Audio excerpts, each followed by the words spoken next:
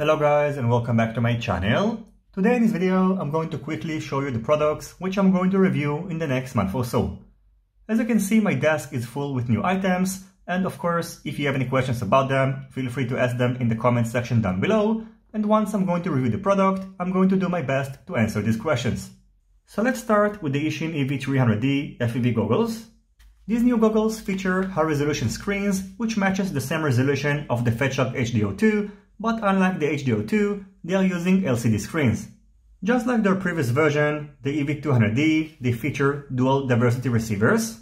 In addition to adjusting their IPD between 56 to 72 mm, you'll be also able to adjust their focal length, so in case your subscription strength is between +3 to -8, you are very likely to be able to use these goggles without having to use diopters. In case you do need to use diopters, you'll be able to do it using these slots over here, which are not the same ones that were used on the EV300D and the Fat-Shock HDO1. So in case you would like to make your own custom diopters, Ishin provides you with this diagram. These premium Ishin goggles come with a price tag of $320, so they are not cheap, but considering their list of specs and also the fact that they come with dual diversity receivers, this price is not very bad. Now, by the way, probably due to shipping regulations, these goggles do not come with a battery, and just like the HDO2 and also the newer versions of the Fat-Shock HDO, they come with a battery case, so in order to power them up, you'll need to obtain two 18650 lithium-ion batteries. Moving on to two new products by KremerFPV, the Ford 55A 4-in-1 ESC and the all-new Zeus35 all-in-one flight controller. The Zeus35 is a newer version of the Zeus F4 all-in-one flight controller. It features an F4 processor, a built-in 4-in-1 BLLES 35A ESC, and it supports between 3 to 6S LiPo batteries. This all-in-one flight controller weighs 9.7 grams, so it's 3.1 grams heavier than the previous version, which only supports 3S batteries and features a 15A 4-in-1 BLLES ESC. This is a very interesting and highly anticipated product, and I'm looking forward to testing it out. The second product from KremerFPV is the Ford 55A BLLE32 4-in-1 ESC. It has a very premium touch and feel and comes with a price tag of $49, which is pretty good considering its specs. Moving on to this spinner from Flynova, which I'm actually not going to review, and I bought it as a present for my brother. So you can see after turning it on, this LED is going to light up, and we can give it a little spin, and we can just toss it around. This is actually a pretty fun and also safe toy, so you can see after turning it on and spinning it, it's going to start walking, and if you're going to hold it like that, the rotor is going to stop spinning. Over here you can find a micro USB port for charging its internal 100 mAh battery. It's going to take between 20 minutes to 30 minutes to fully charge it, and once fully charged, it will give you about 10 minutes of playtime. Moving on to two new products from Flywoo. The GoCo F7 20x20 mini stack is based on an F7 flight controller that features plenty of UARTs and a 40A BLA32 4-in-1 ESC. This is a pretty interesting stack that can support up to 6S LiPo batteries, and soon I'm going to feature it in a build video when I'm going to build the Vampire 2 HD.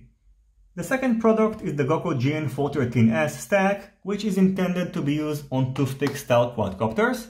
It's based on an F4 flight controller, which has a built-in 13A 4-in-1 ESC and a VTX that supports Tram protocol and has a maximum output strength of 450 mW.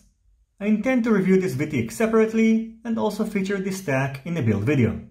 In addition, using the Ishin Triangle D, the SkyStars Kramam F4 all-in-one flight controller, and the new Foxeer Predator Micro EV4 camera, which features a full case, I've started building a new micro quadcopter based on the Flexer C Ninja 3-inch frame. So in the build video, I'm going to go over the components, test the VTX, and of course complete the build and take it for a test flight.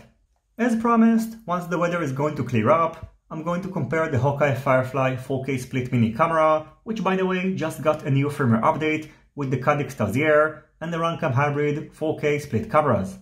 I'm also going to build and fly the Ishin Taro 89, test the Avant Quad Kira, the 2S brother of the Vanta 2.5-inch racer, which I really like.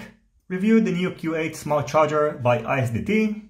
Compared the Beta FPV M01 all-in-one camera with the new C01 Pro camera, which is also being used by the Meteor 75 quadcopter, which I'm also going to review. I'm also going to test the Runcam Racer 3 micro-sized FPV camera, which has been optimized for LED screens, so in addition to comparing it with other micro-sized cameras, I also plan to include some inside goggles flight footage. In addition, I also plan to bench test this gold-plated 2306.6 2550 kV motor by Rotor Riot, which I've previously featured in a build video when building the Ladrib Skyliner HD quadcopter. Fully review the PowerPlay FPV DVR by Immersion OSC and compare it with the DVR of the Fetchak HDO2 and the HDO.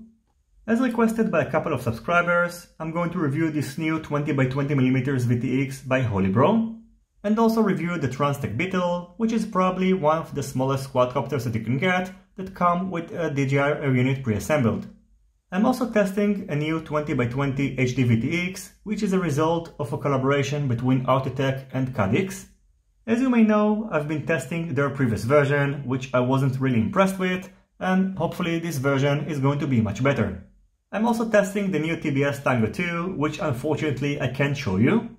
I also upgraded the kit of the Ishin Novice 1, and now I'm using the ReadyLink T8S remote controller and also the Ishin EW30 FPV goggles, which I've been testing for the last couple of days, and from what I can tell you so far, these are probably the best goggles that you can get under $50. Finally, if I will have some extra time, I also plan to review the Diaton GTR 249 THD, which has been waiting impatiently for over a month. And now actually, after going over the list of all these products, I actually pretty doubt that I'll be able to review it, but still, I hope to make it happen. So that's going to be it for this video. As you can see, everything is piled up over here and waiting to be reviewed. And by the way, I would like to thank RC Shim for giving me a shout out in his latest live stream, and also congratulate him for getting to 30k subscribers. So if you are not familiar with his channel, which I really doubt, you can check it out in the link over here. As always, I would like to thank you for watching this video. I hope you enjoyed it and you find it useful. Again, if you have any questions about any of the products that I showed you in this video, feel free to ask them in the comments section down below. And once I'm going to review this product, I'm going to do my best to answer these questions. See you in my next videos, and goodbye.